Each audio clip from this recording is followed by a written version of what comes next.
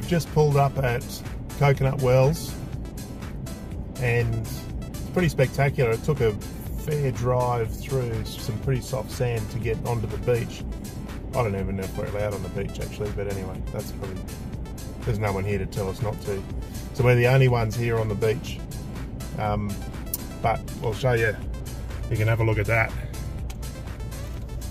I don't know if that kind of shows what it looks like here, but we'll pop some drone footage up and have a bit of a look and show you what we can see. But it's pretty good. We're going to stop for lunch. We're going to make some lunch in the back of the car, and then we'll hopefully we'll be able to get out, because it was pretty soft on the way in. So we dropped the tyre pressures to 16. And I'm driving, so anything could happen, remember? Yeah. Yeah. And Jackie's driving, so, you know, if everyone could just send hopes and prayers, and we should be able to get out okay. But yeah, have a look at the drone footage.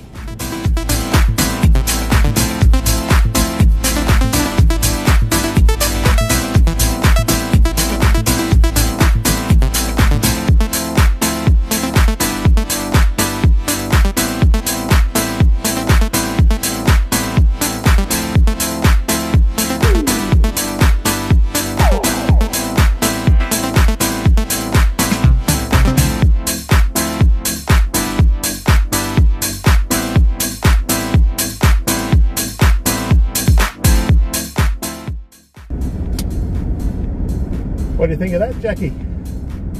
Well, we're on Cable Beach, where apparently clothing is optional. So it was a good day. So we saw some people that weren't wearing any clothes at the beach, so I thought that's a good opportunity for me to relive my youth a bit. I grew up in nature parks or nudist camps or alternative lifestyle camps.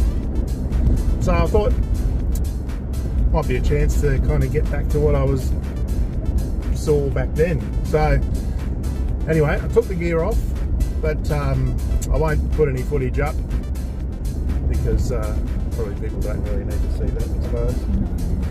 No, I didn't need to see that. Jackie didn't want to partake in it. It was really just me. But yeah, we had a good time. Well, I did. Had a good time. No clothes on. The only thing I found was I couldn't lock the car. I had no pockets. Put the keys in.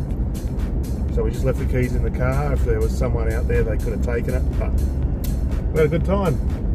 And now we're off back home. So we're off to meet a friend of mine, Grant.